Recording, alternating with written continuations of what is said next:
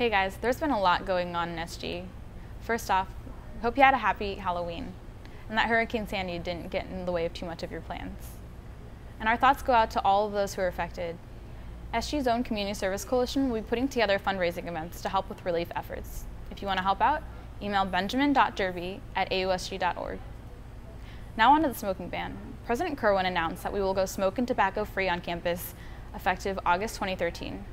Myself, the RHA president, and the GLC president have all come together to write an open letter. We have three main concerns. The first is with off-campus safety, the second is with community relations, and the third is with diversity and inclusion on campus. President Kirwan will also be creating an implementation committee, and we want two solutions out of this. The first is on-campus designated smoking areas, and the second is reasonable implementation. Now, speaking of President Kirwan, him and the Board of Trustees will be hosting an open forum tomorrow in Ward 1 at 5:30. So come and ask him any questions you may have. Seriously, ask him anything. You can ask him what his favorite ice cream flavor is. Just show up, and I hope to see you there.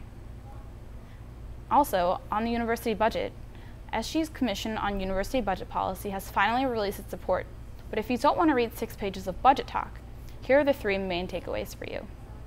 The first is that we want increased tuition only to cover necessary costs.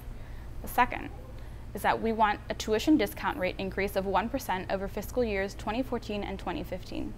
And third, we want the administration to clearly and frankly communicate to students why exactly we must increase tuition. On a lighter note, KPU is bringing America's favorite con artist, Frank Abagnale Jr., to campus tomorrow from 7 to 9:30 in the University Club. Come and hear him speak about, well, we'll find out what he has to say. Also, Sub is bringing Chitty Bang with special guest Hoodie Allen on Saturday.